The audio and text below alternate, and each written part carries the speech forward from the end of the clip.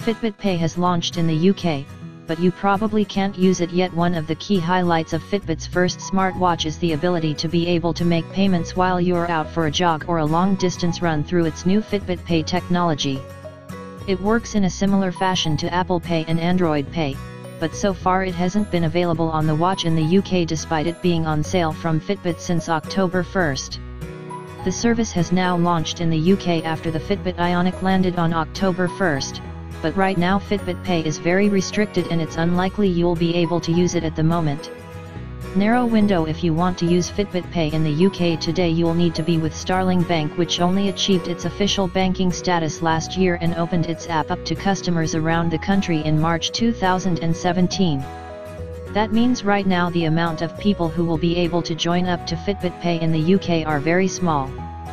Fitbit has confirmed the company is currently in discussions with other banking providers all over the country, but it does feel very limited compared to Apple Pay or Android Pay right now. Android Pay currently supports over 20 banks while Apple Pay lists over 25 banks on its official website. Fitbit is going to have its work cut out for it to catch up to the work Google and Apple have put in on those services. We'll be sure to update our Fitbit Ionic review when we hear word of more banks supporting the service.